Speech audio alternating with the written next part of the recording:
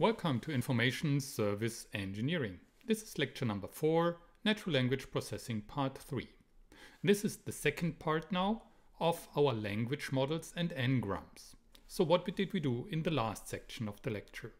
In the last section of the lecture, we came up in the end with the probability of a sentence, which equals the probability of a sequence of words, which equals, thanks to the Bayes theorem and the chain rule, that the probability of a sequence of words equals the probability of the occurrence of the first word of the sentence times the probability of the occurrence of the second word of the sentence under the assumption that the first word has already occurred. So this is already the conditional probability times the probability of the occurrence of the third word under the assumption that the first two words have already occurred, and so on until you come to the last word. So this is then the probability of the word number n under the assumption that all of the words word 1 until word n-1 have already occurred. So this is the conditional probability by which you calculate the probability of a sentence. Okay, by that we could then simply say that the probability of to be or not equals the probability of the occurrence of the word to times the probability of the occurrence of the word be under the assumption that the word to has occurred, and so on and so on. So let's start over by that. The question by which we left the last part of the lecture was simply, but how do we determine the probability of the occurrence of these words? So where does the probability come from? And you will see we will do this simply by empirical evidence with so-called corpora. So to understand and to model how language really works, we need some empirical evidence of language. And of course, if we have them some examples, or let's say a huge set of examples, probabilities could be modeled by simply counting things. This is like also you model probability, let's say, for a dice. You do the experiments and simply count how many times occurs the 1, the 2, the 3, the 4, until you come to number 6. And the same works then also here. Count the occurrence of words in large collections of text. And these large collections of text are usually referred to as corpus or corpora. What's a corpus? A corpus is a computer-readable collection of text or speech. And ideally, naturally occurring corpora serve as realistic examples of a language. One example is, for example, the corpus of contemporary American English. This contains 420 million words of US English, which have been collected between 1990 and 2015. So you find links to all these corpora here on the right lower corner. Or there is a British National Corpus containing 100 million words collected between 1991 and 1994. Or there is also an International Corpus of English, which then also contains samples of 1 million words each for example of Indian English, or also of South African English, and so on. So this is the International Corpus of English. And all of them are, of course, a little bit different and can be used for language modeling. However, the largest corpus of all that you might use is the Google Ngram corpus. And the Google Ngram corpus consists of n-grams of printed resources, printed in the time between 1500 and 2008. And they are in many languages. They are in English, Chinese, French, German, Hebrew, Italian, Russian, and even Spanish. And overall, it consists of more than 1,000 billion words. So this is really huge. You can work with the n-grams of the Google Corpora, for example, here with this n-gram viewer. Simply use the link here in the slides, and what you can do there is, for example, you can make easy statistics or simple statistics simply to look, how combination of words or single words occurred in this corpus over time. And you can see that, for example, you can connect them, for example, the occurrence of peaks, for example, of these kind of words then with events that occurred then in the year of the publication. So simply play around with it. So this is really interesting to see, for example. Okay, this is only an example of corpus and corpora, and we will make use of corpus also then in our notebook example. You will see this later on. Okay, let's have a look again on our statistical language modeling that we want to do. So, however, the complexity of what we are looking here is rather huge. So, if we have a vocabulary and we have, let's say, a maximum mean sentence length, which is a specific number of words, let's call it n, the complexity we are dealing here with of occurring events is, of course, of the size of the vocabulary to the power of n, which is the length of the sentences we are looking with. So if we consider now English in Webster's 3rd edition New International Dictionary, we will find 475,000 main head words. And we will also find that the average English sentence length is 14.3 words. Then a rough estimate means that we are dealing with a complexity of words that are or would take the space of 3.38 times 10 to the power of 66 terabytes of data. Of course, this is way too large, so we have to somehow deal with a smaller n. And here is where n-grams came into play. So by applying an n-gram model, we make the model much more compact we are dealing with, because we only take, again, our vocabulary size, 475,000 words, and take it to the power of n. Considering the n-gram we are using too, we are using unigrams, bigrams, trigrams, and so on. So this then makes the language model much more compact.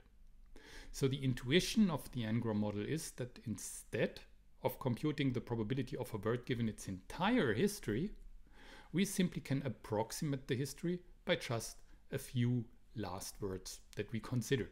So for example, for the bigram model, so this means 2 grams, we approximate the probability of a word given all its previous words only by using the conditional probability of its single preceding word.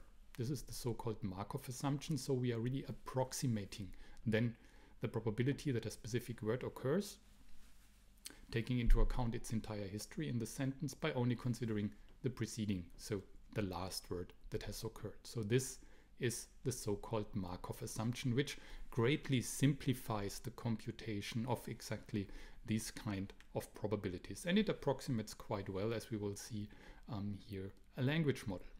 And if we are dealing with unigrams, we only consider, of course, let's say the occurrence of a single word with respect to all of the words in the corpus. So this is then the unigram probabilities that we consider here. By considering bigram probabilities for the sentences, we only look at the last occurring word, so we are looking at bigrams. For trigrams, we take into account at least 2 preceding words. For n-grams, then we take into account 1 to n-1 preceding words. So this is how it works in the end. Again, we haven't dealt with exactly the issue how we compute now exactly this probability, and there comes handy the so-called maximum likelihood estimation. So how to estimate n-gram probabilities? We do this with a maximum likelihood estimation method, and this is a method of estimating the parameters of a statistical model given some observations. And by finding the parameter values that maximize the likelihood of making exactly these observations given the parameters. So this is the maximum likelihood models. And for n-gram model, this is computed by normalizing the counts from a corpus, which means, for example, for bigrams, what we have to do, if we want to have or compute the probability of the occurrence of a specific word under the assumption that a specific other word has occurred before, this is the number of the according bigrams of these 2 words, consisting of these 2 words that we find, divided by the number of, or the sum of all of the bigrams that start with the first word of this bigram with any other word, which means this is the number how often, of course, the unigram of the first word occurs here. So you see, this is a simple division of 2 occurring numbers of words in the corpus, which can easily be computed. And this, of course, makes life much more easier. So what we are doing with exactly trying out to come up with the probability that a sentence occurs, first thing what we do is we are applying the Markov assumption only requiring not the entire history, but only looking at a few preceding words. And then we can decide whether we want to go for 1 word, 2 word, 3 word, considering an n-gram model here. And then calculating the according probabilities that we need, we are using the maximum likelihood estimation, and then simply we count the occurrence of these n-grams in a word, and of course by that we can really easily simply come to the probability that we are looking for. So this is our language model, and there we go, and you will see in the next section of the lecture how we really compute exactly these kind of probabilities on a simple example. But before we come to that, I want to show you another example how we can use exactly these kind of n-grams. We can use these n-grams and the language model to generate also language. So for example, take into account the Shakespeare corpus. This is a huge corpus of all of the words that Shakespeare has written. So it contains roughly 800,000 something words.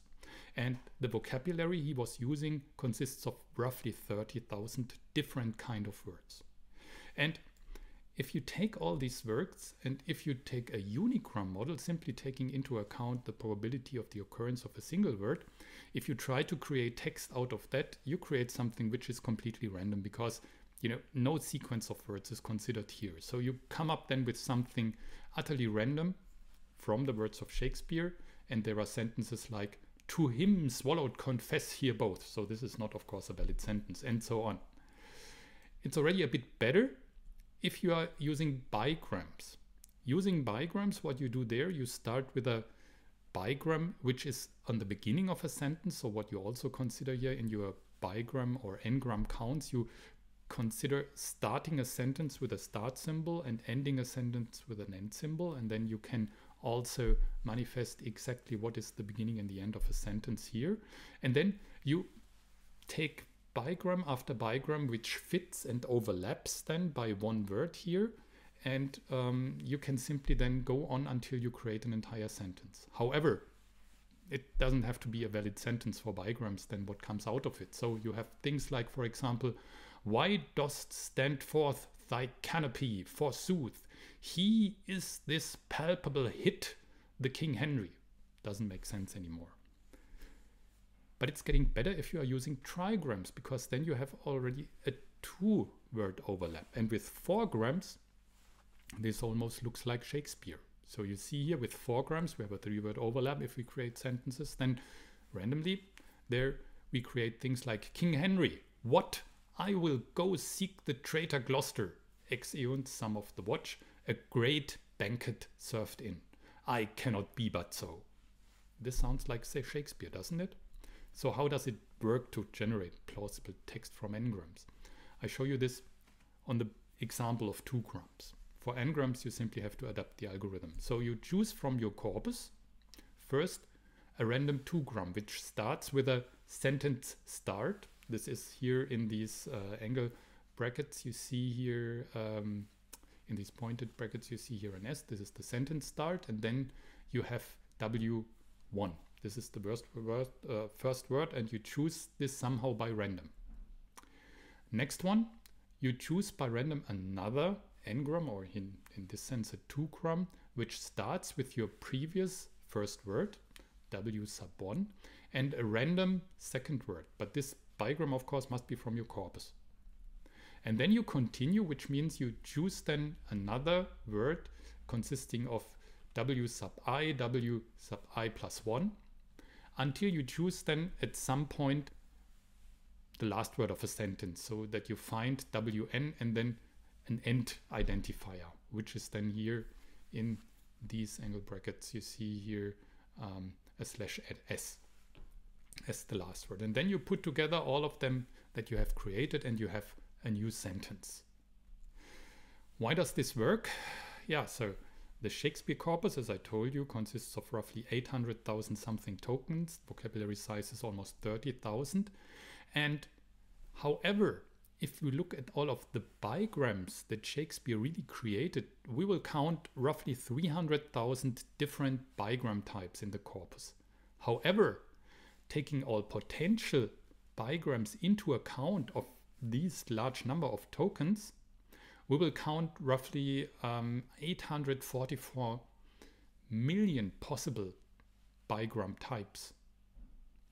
So this means we have only used a small fraction of all of the bigrams. So 99.96% of all of the possible bigrams were never used by Shakespeare. He only used 300,000.